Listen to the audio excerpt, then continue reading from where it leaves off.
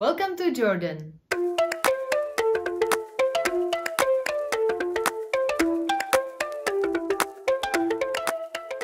Hi guys, my name is Christina, and while traveling Jordan, I discovered that this country has some amazing food to offer. People say that the best falafel in the whole world can be found in Jordan. I absolutely agree, and in my opinion, there is even more than that. In this travel vlog, I will take you to the best affordable restaurants that we visited while traveling Jordan. I will also show you some typical local dishes that you just have to try when you are all the way there. So let's get started.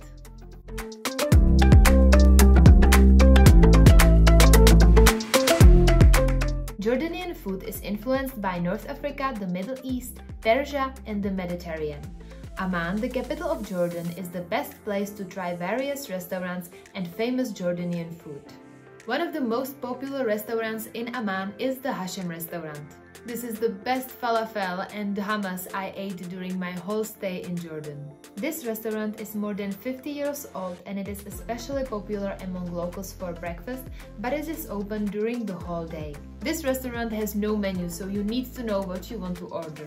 My recommendation is falafel, stuffed falafel with onions and herbs, hummus, mutabal, and ful. All of this will be automatically served with some Arabic bread.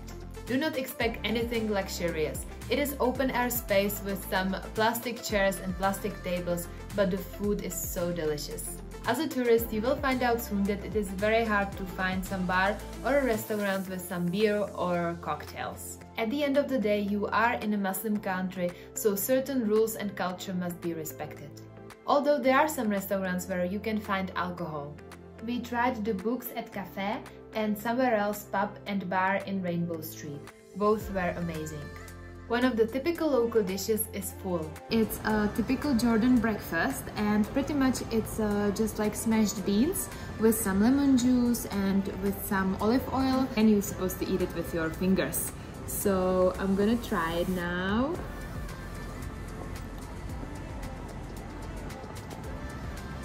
Guys, it's really good. I thought it's gonna be disgusting, honestly, but it's very nice.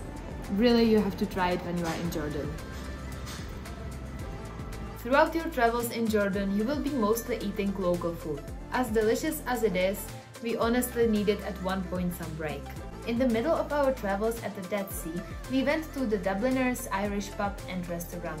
It had great ratings on Google, and I must say that the food there was excellent.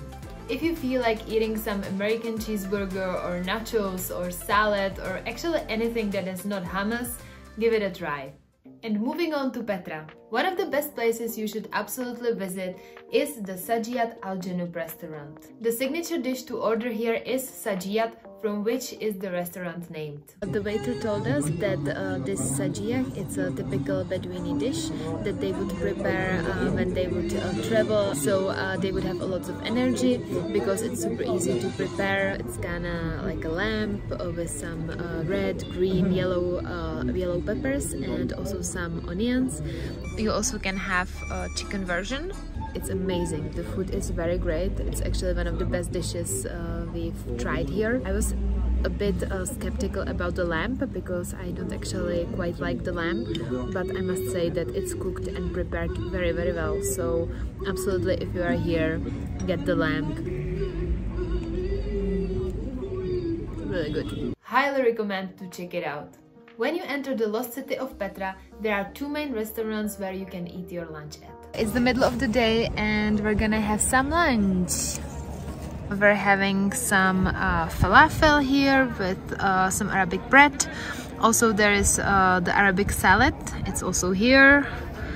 And there is some lamb here and some chicken also with peppers. And I think this one in the middle, it's cauliflower. And of course some hummus, buffet style, so I'm just gonna eat till I pop. There are actually two main restaurants. They are both buffets. One is more expensive, nicer, one is cheaper and I would say a little bit more authentic. So we are in the cheaper one, and I think the food looks amazing. Here is some delicious freshly fried falafel with hummus. So good. Also, you will probably have to stop for some refreshments during the day. There are many food stands everywhere, but I genuinely recommend to try their freshly squeezed juice and do not try their coffee. I really was not a fan of it. Moving on to Wadi Rum Desert, where we had a blast. First thing that we experienced while arriving to the Wadi Rum Desert was a goat barbecue for lunch.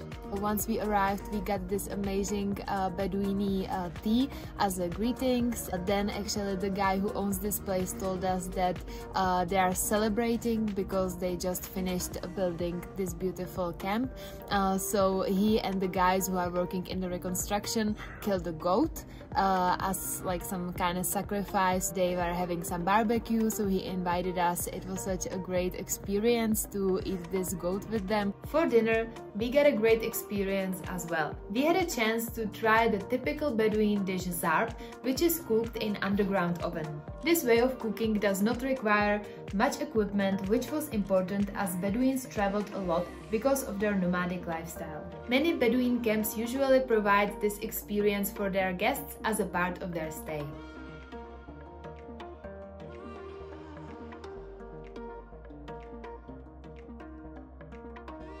During your stay in Wadi Rum Desert, you must drink their Bedouin tea. Just a friendly reminder, it's very sweet. Even when they tell you they just put a little bit of sugar in it, it's usually not the case. You will also probably take the jeep tour to experience the Wadi Rum Desert properly. Great news! As a part of this experience, a lunch in the middle of the desert will be served to you and it will be prepared by your own driver. And we're going to have Galaya, and it's a traditional food from here.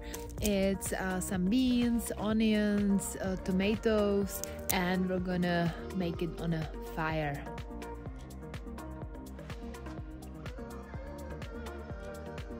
You eat it with some eggplant and with some cream cheese and also the Arabic bread, and it's so delicious. This is actually my third plate, no kidding, and I'm gonna make this at home because it's so good. Just enjoy the meal and views. So these are my main recommendations and food that I genuinely enjoyed. I hope you find it helpful. Coming to Jordan, you will also definitely want to check out video Top 10 Things to Do in Jordan. I would like to invite you to be part of the channel, so if you want to hit the subscribe button, it's right there, and there will be more videos posted and new travels coming up. So thank you and see you in the next video.